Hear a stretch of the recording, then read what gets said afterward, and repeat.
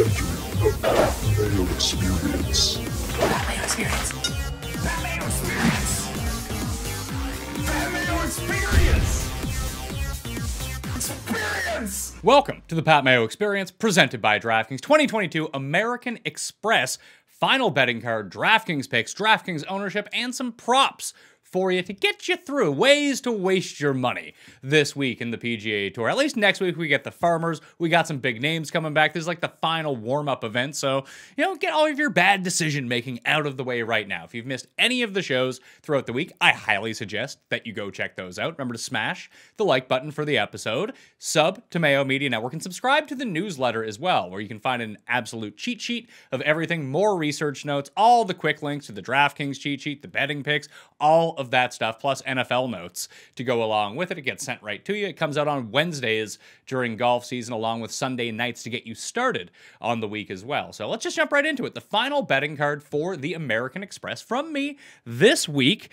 I made one late addition because, I might as well just put it underneath of a FOMO bet because I got two of those. But I went with Sungjae. I was trying to figure out who I wanted at the top of the board. A week coming off of being Nanderkirst, never finished worse than 12th in 3 appearances at this tournament. We all liked him going into the Century. That didn't work out. Obviously, being Nanderkirst didn't help, but he was a disaster. Round 1 at the Sony. Round 2, he was actually pretty fine. So I think that he can cobble together some nice rounds here. 22-1 is a pretty good number, so I took it on Sung J.M. I ended up betting Abraham Answer. I wasn't going to, and then I just thought, I bet him last week. I really liked him last week, and this is a much better spot for him than the Sony Open, so I might as well go back to the well at exactly the same number, 32-1. Actually, I lost a point. So instead of 33-1, it's 32-1 this week. That was the late ad for me. I'm using him a ton on DraftKings. I might as well put the outright on him as well. I like him at 32-1, and that's really it from the top of the board. The only one other bet that I have outside of a FOMO bet on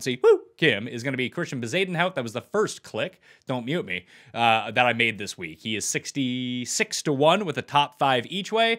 If he's not going to bleed strokes off the tee, he's pretty good everywhere else. And we saw his second positive result off the tee in 14 tournaments, the other one being the RBC Heritage from a year ago. So these shorter courses where distance means a little bit less, well, that necessarily means a little bit less, because you can bomb and gouge PGA West, no problem, but you can also just hit a ton of fairways and be just as good as well. And we know that Bezuidenhout can do that. Just bring along that hot putter that we didn't see last week, then we're in the money. It's 66-1, or at least with the top 5. That'll be pretty good, I think. Then I got my 3 bombs. I got Gary Woodland, 110-1 with the top 5 each way. Lucas Glover, the glove, 150-1 with the top 5 each way. And then Francesco Molinari, 200-1 with the top 5 each way. Those are just pure speculation plays.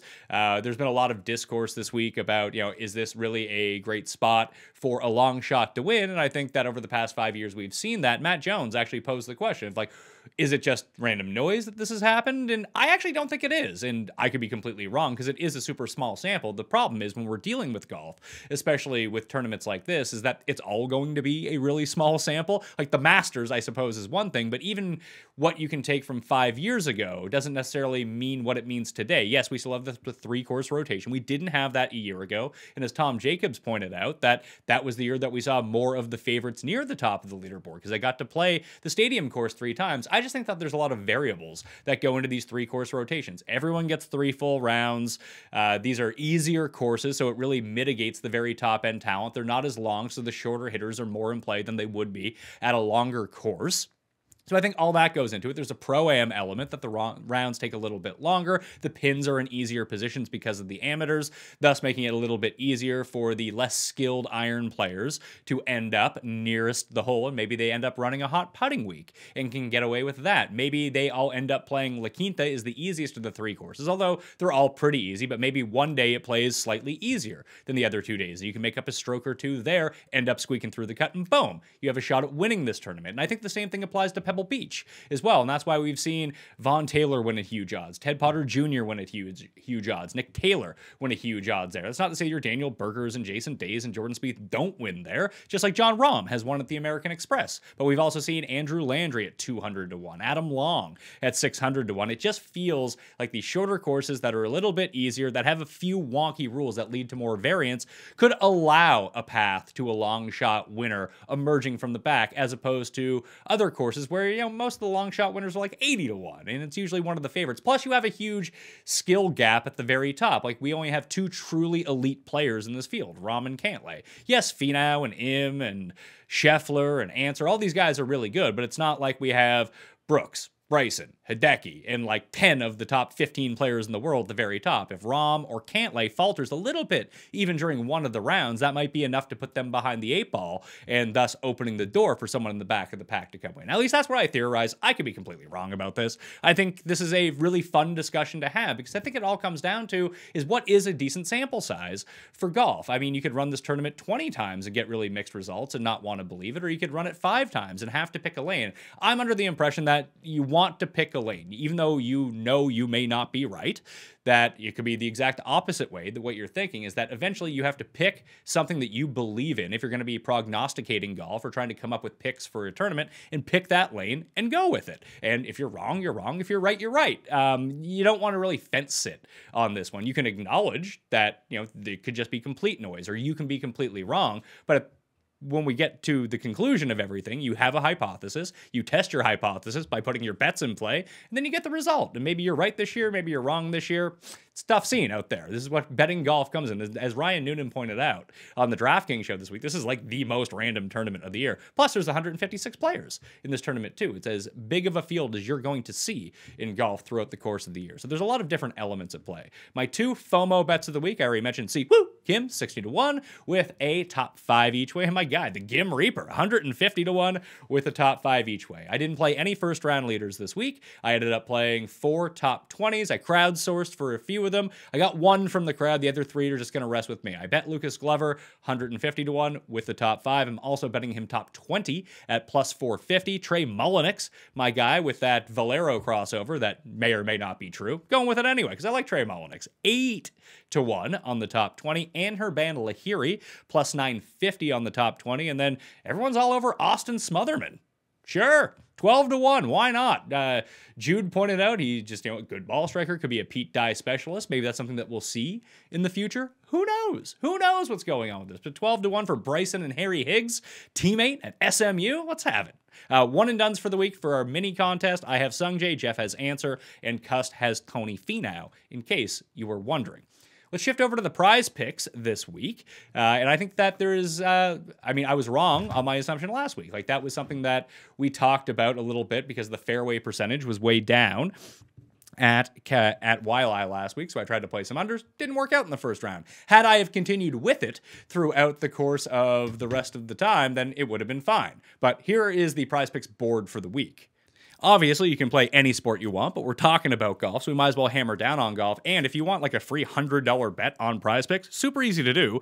Go to prizepicks.com, use code MMN, and they'll give you a match deposit of up to $100. So you deposit $100, you get another $100 to make your wagers with. So then you have another $100 left over to fire away in case you lose this time around.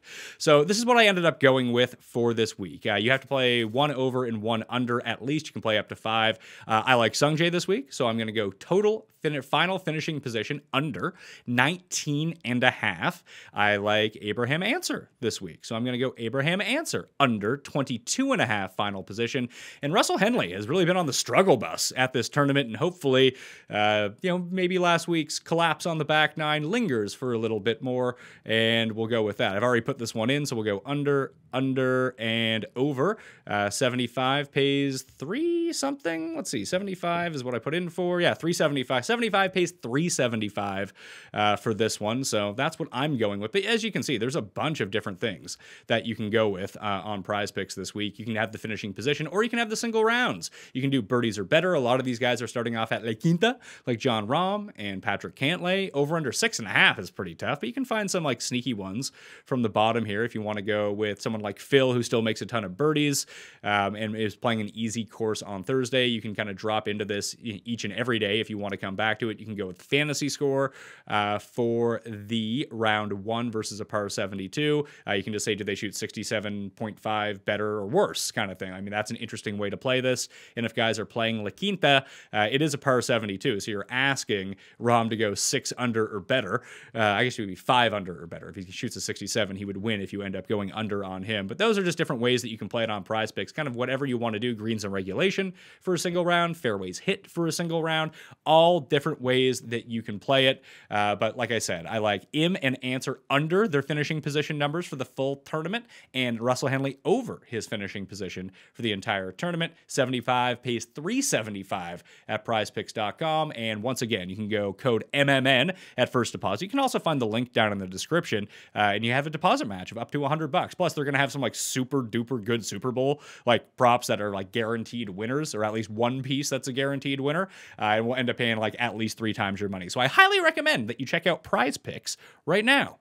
On the DraftKings side of things, I decided to go through with what I was preaching with Noonan on the DraftKings show. I played 32 lineups this week, and 11 of them have the Jon Rahm, Patrick Cantlay stack. So in case you're wondering, who are the like jabronis that I filled out the bottom of my lineup with? A lot of those guys that I played the top 20s with. So I didn't really overload on any one guy from the 6,000. I just kind of played a mix and match, played the shuffle. Hopefully it ends up coming through that 1 or 2 of these guys can sneak through, and fingers crossed that they're paired together. I mean, ideally, all these guys would come through for me, but of names in the $6,000 range that I ended up playing as the double anchors at the very bottom of these Cantlay and Rahm teams were, I guess we can start at 71. I got Putnam, Molinari, Chad Ramey, Hudson Swafford, Nasty, Nate Lashley, Anherban Lahiri, Trey Mullenix, David Lipsky, Austin Smotherman, and Brandon Hagee. So essentially I built out like the Rick Gaiman cascading effect. I had the pyramid where I have my solid names at the top. Like I think I only have, let's see, 1, 2, 3, 4, 5, 6, 7 guys from $8,000 and above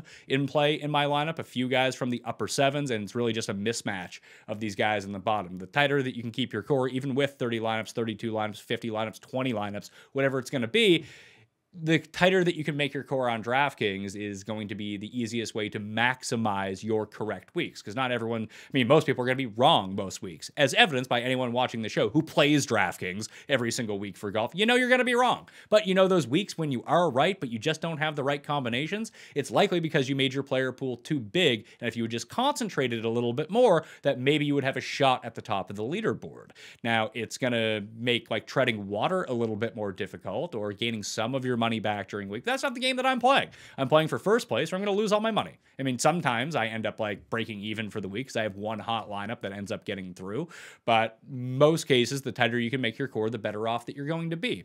DraftKings Showdown wise, this is a little bit tricky because round 2 Showdown might be a bit easier to play than round 1 Showdown. I only say this because I think that you want to just pure core stack La Quinta and hope to get lucky with eagles on that course. That could be the major differentiator. The issue with round 1 at La Quinta is that's where all the guys that everyone wants to play are playing. So Rahm and Cantlay. Let me just pull up my round 1. I ended up, instead of playing first round leaders, I just played 20 lineups into the $10 on DraftKings Showdown round 1. I'll probably do the same thing for round 2 as well. But like some of the guys that are playing on round 1, just for example, we got Rahm, Cantlay, Finau, Tringali, Bezadenhout, Ortiz, Glover, Munoz, Champ, Chez Reavie, Alex Smalley, Harry Higgs, Swafford, Aaron Rye, Molinari, Lahiri, Trey Mullenix, like all guys that I'm using in the core of those 20 lineups. But like everyone wants to use Rahm. Everyone wants to use Cantlay, Finau. Bezadenhout's going to be a pretty popular sleeper this week. Even Reavie, Champ, Glover, Munoz, Knox, like these are all players that people would have targeted anyway, regardless of looking at whatever course. So you might get some overlap with the people that are directly stacking at a particular course versus the people that are just picking the names that they like, that they might end up with a lot of people at La Quinta anyway. Round 2 and round 3, when these names are at the other courses, that might be the better pivot move to go back to La Quinta because fewer people are going to be taking the Rahms and the Cantlays of the world, especially if La Quinta plays the easiest in round 1, then most people, I mean, most of your general public in DraftKings Showdown just takes the guys at the top of the leaderboard anyway. So that's probably the way that it's going to end up rolling here. So I wouldn't give up on DraftKings Showdown for this week if round 1 doesn't work out, because you can go back for round 2 and round 3, and I think you can create more leverage on the field in round 2 and round 3 if that's just the way that you want to play it. DraftKings ownership for the week. I'm going to call these guesses because they are most certainly not projections, but based off what I've seen on Fantasy National, and then just tracking the sentiments from people that I've seen being talked about a lot around the biz, as they call it. Patrick Cantlay, because he's the discount off John Rahm, is likely to be the highest owned golfer this week, with Rahm coming in second. But that's why I wanted to pair them together, because I think that's a way to leverage both of them, because very few people are going to play them both together. Like if Cantlay is 30% and Rahm is 25%, I don't really know what the combination is going to be of both those guys in a single lineup, but I'd say it's probably less than 5% because the back end of your roster, not great if you start playing those two guys. Answer and Power from the 9Ks, I think are going to be pretty popular. Sungjae should be reasonably popular along with Connors as well, and the Gucci Man, but those two in particular, Answer and Power. Christian Bezadenhout in the 8s looks to be the one who is rising up above the rest in terms of ownership. Luke List and Johnny Vegas are kind of milling about as well. Michael Thompson and Adam Svensson in the $7,000 range seem like they have the grip on where everyone is going. But you also have Hayden Buckley and Adam Hadwin.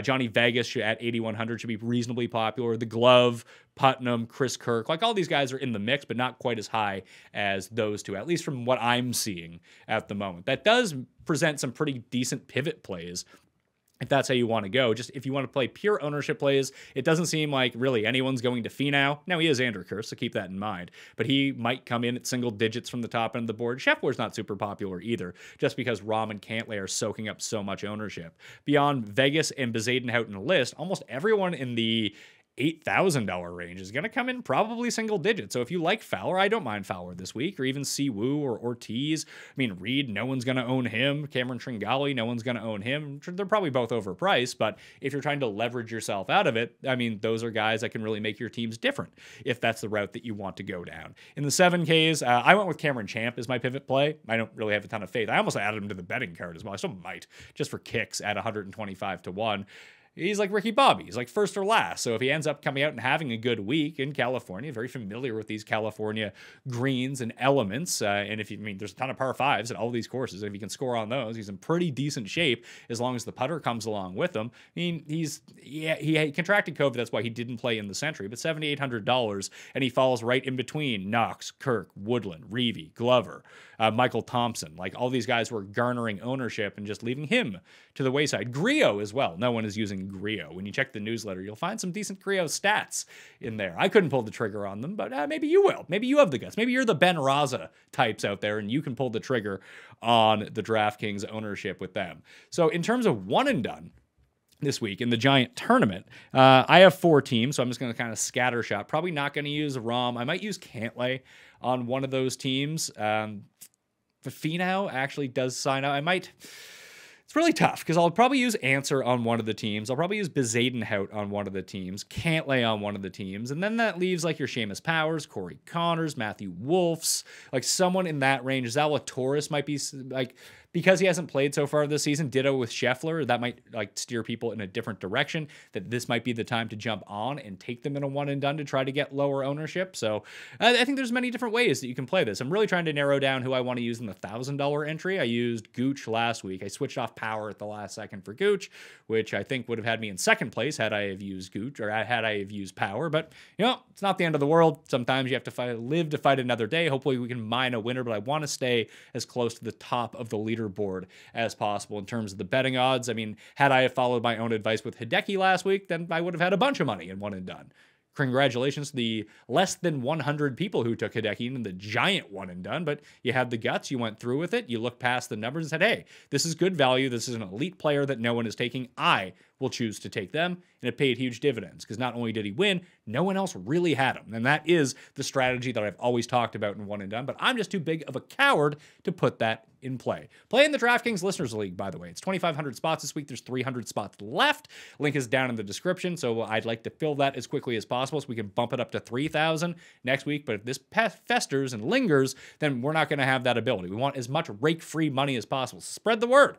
And the Pat Mayo Experience Listeners League, the link is down in the description, as is the link to Prize Picks. Once again, code MMN at first deposit gets you a deposit match of up to $100. Deposit $100, get another $100. It's a free $100 wager, and you can play it across sports if you want to. I'm just sticking to golf. I'll have some NFL ones later in the week in the newsletter as well. Sub to that while you're here, smash the like, sub to the channel, rate and review the podcast, and check out the European Tour Picks and Bet show with Tom and Sky as they gave out some winners. I'm tailing Sky and Tom on, of course, Guido at 140 to 1 with the top 5 each way, and How Tom at 125 to 1 with the top 5 each way. Very minimal investment for me over in Abu Dhabi, but when I wake up very early in the morning with my son and flip on Golf Channel, then I got something to watch and something to root for. It's great fun. All right, thank you guys all for watching. Good luck at the American Express. Good luck in Abu Dhabi. Good luck on the Corn Ferry Tour, if that's what you're playing. I'll see you next time. Mayo experience! Experience!